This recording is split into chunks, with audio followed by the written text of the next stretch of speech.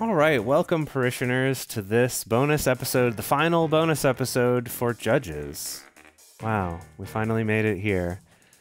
Okay. Yes, we did. So I wanted to actually start by kind of going and taking a step back and trying to look at how all of this fits in with the rest of the story that we know.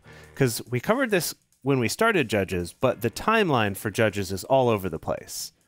Remember how, like, when we were reading this section and we were all surprised that Dan didn't have their inheritance yet and stuff like that? We're like, wait, what? What are you talking about?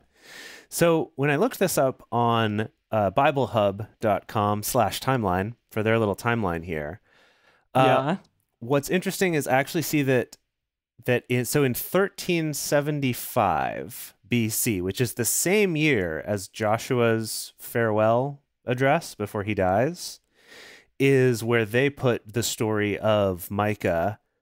Really? And this whole thing with the Benjamites. So they put like the end of Judges right after that, or almost at the same time. I'm assuming after it. And then we jump to Judges 1.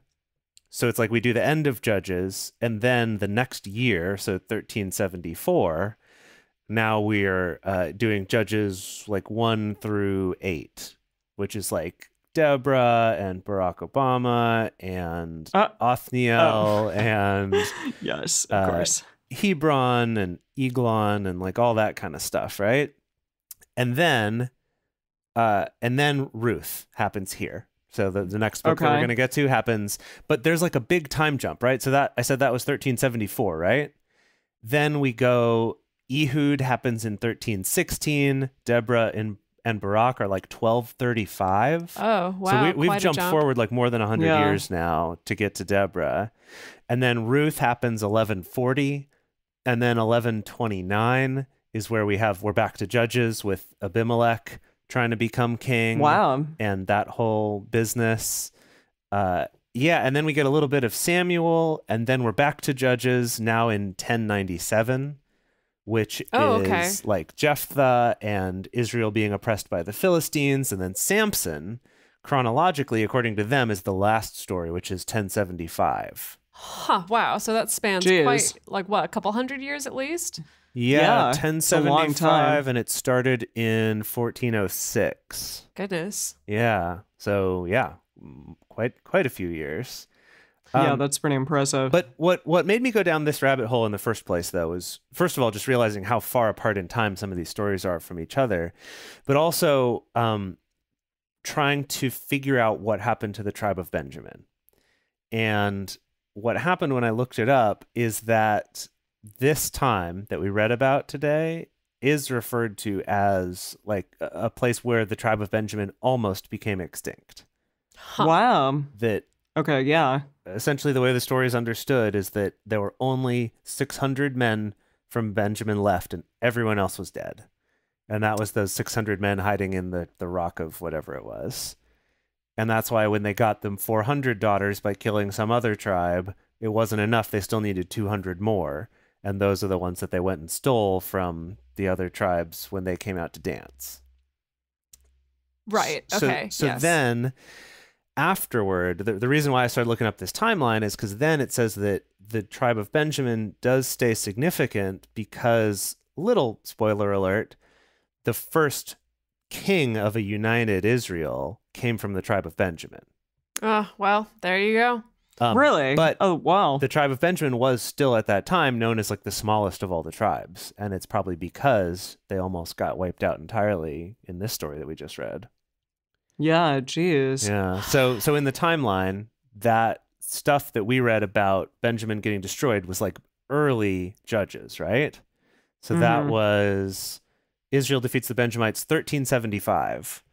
And then when we first get our first king is in 1043.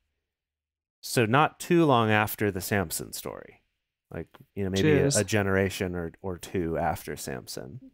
So, but I guess in theory, enough time to rebuild their numbers a little bit? Well, yeah, we're looking at, 300 years? So, yeah.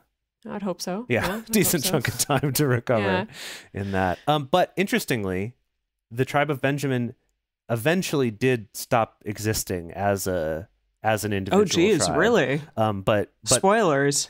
This is not going to be in the Bible as far as I understand. But basically the southern kingdom was destroyed in the 6th century BC, and Benjamin as an organized tribe just kind of stopped after that. Just stopped being an organized tribe. Jeez. It was like, nah. Just dispersed. Yeah. Goodness. Fascinating. Although, also like a little bit of a, not a spoiler, but like a teaser, the Apostle Paul did identify himself as being from the tribe of Benjamin. So like some people were maybe still keeping track of lineage, but kind of as a united like city-state, country, tribe, whatever it was. Just not so much. Kind of stopped existing later. Yeah. Wow, seriously fascinating. Yeah. What do you got? Sure. What do you got? Well, I looked up the numbers situation in the Bible because clearly numbers are kind of a big thing. We obviously hear like the number 7 a lot. That's a very common number in the Bible. Mm-hmm. Apparently, yeah, like 4 is the number of creation because Earth has 4 seasons, winter, spring, summer, and fall, and then the 4 primary directions. Apparently 7 is a big number, and spoiler alert, 777 is going to be a big number for Jesus. I don't know. This sounds like some... Because Jesus loved playing the slot machines. He really did. So that 777, he's really I don't into know. 77, yeah, stuff like that. The repetition of 7 is conveyed a lot in the Bible. 12, obviously, because there's 12 tribes. But then 30 was what happened. Yeah, they kept killing 30 people. Yeah, in the story. But I guess I don't know what's significant specifically about the killing that amount of people, but 30 is used as a sign of physical and mental maturity in the Bible. So it just says that it's an age when people are ripe for leadership. I guess men, not women. Clearly, yeah. I feel like that's only based on Jesus being 30.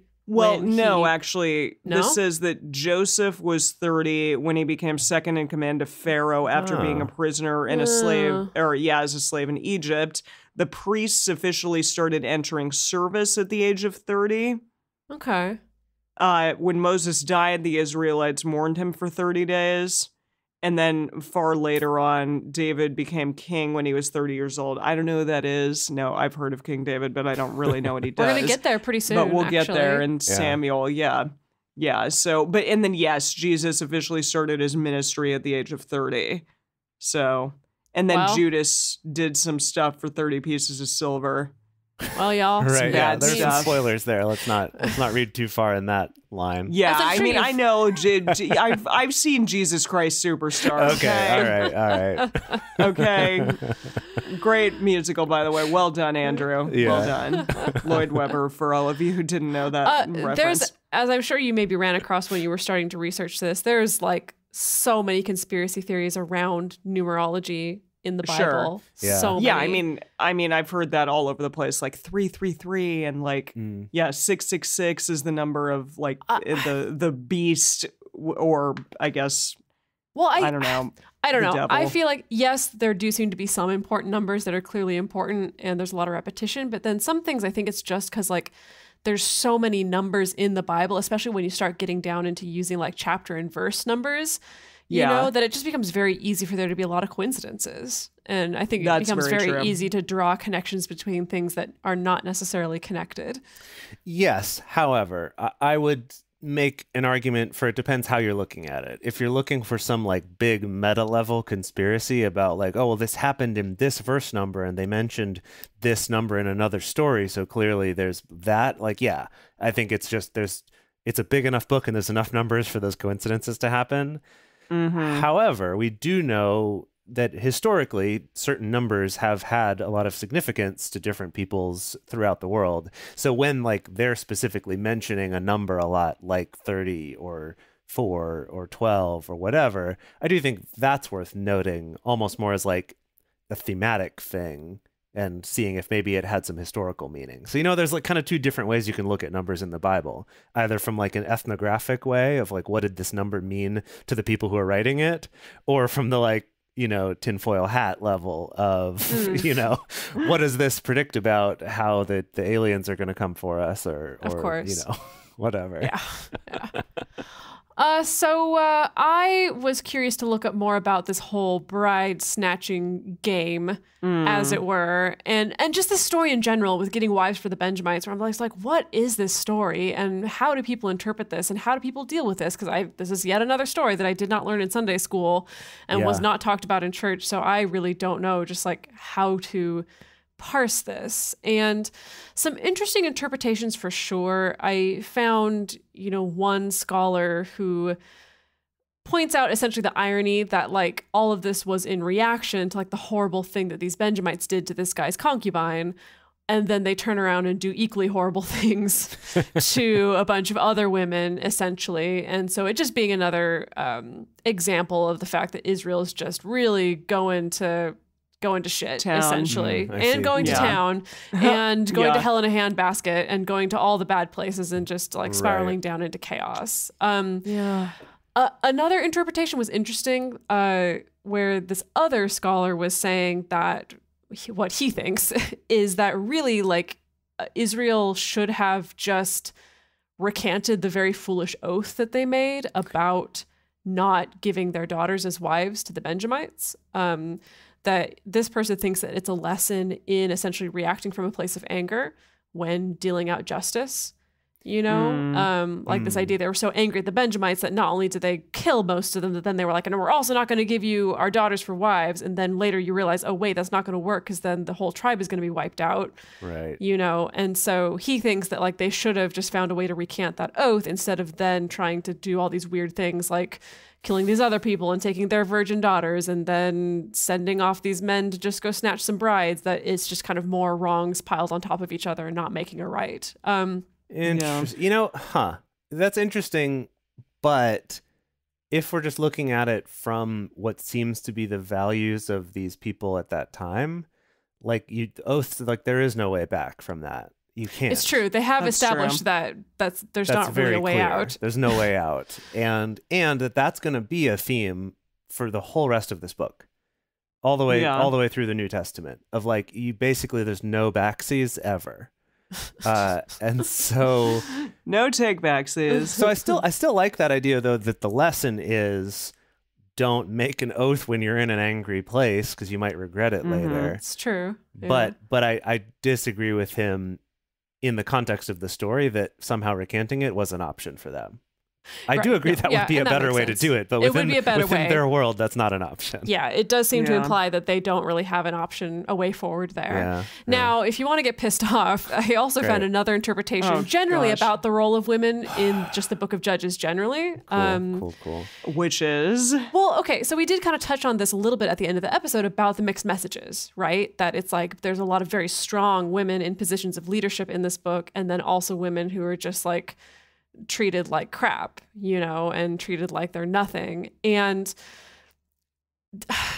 there's this one interpretation basically saying that like, a lot of people turn to the Book of Judges, try to make an argument to say that it is okay for women to lead, but I think that it's because the men were weak and not leading, and therefore the women had to step up. And clearly, when the women stepped up, society continued to decline. So bad, yeah. Okay. And it's it's a sign that something's wrong. Like the women leading in this book is a sign that something's wrong, that Israel's on the right track, and basically that like the men fail to take the lead, the women step up to do it. They do a good job. But the problem is that then it's so bad that society goes downhill so much that then the women themselves become victims to all kinds of atrocities. And so it's, there's really no winning for the women, essentially. Yeah. Interesting. Anyway, this article was published in 2004, and I just had a feeling that was going to be the tone. So great. Cheers. But 2004, I was still in the thick of going to church back then. Wow. Really? Yeah. Wow. Yeah. I guess I would have been in college then. Wow. Mm-hmm. Gosh. All right. Okay. So that was a lot. I do want everyone to take a moment and enjoy the song one last time. We'll play it here at the end. It is for so you. good. I guess you can always go back and listen to it again if you want. But I look forward to picking out some new music appropriate for Ruth. A little one-off dance party. Do you have any suggestions about what I should look for Ruth? I have no idea. I was like thinking something sweet and ballady, but then I was like, I don't know what Ruth's about. Maybe she's a real bitch. Who knows? Actually, I think it's the opposite. Ruth, the story of Ruth is kind of a love story, I guess. Oh. I don't know. It was never my favorite book. I always thought it was maybe a little bit boring, but I guess something romantic, maybe ballady. I think Emily's on track with something ballady would work. Somehow I became on track. Yeah, there you go. Sweet. Okay, all right. We'll see if it's a little bit of a love story, maybe a little melancholy. Maybe it's kind of a sad story. I don't think it's a super triumphant one. Yeah, it is a little bit of a sad story. Ultimately a happy ending, I think. But mostly it's Ruth is held up. The book of Ruth is held up as just like another example of like wonderful Christian godly love. So we can go romantic with it. Okay. All right. I'll see what I can find. But chastely, not in like a sexy way. Yeah. In a romantic, you know. Yes. No, I'm saving the sexy music for porn crap. Yeah, no, I'm saving that for when we get to the Song of Solomon. Yes. Song of Solomon. Then we can go all out with the saxophones and anything we want. Yeah.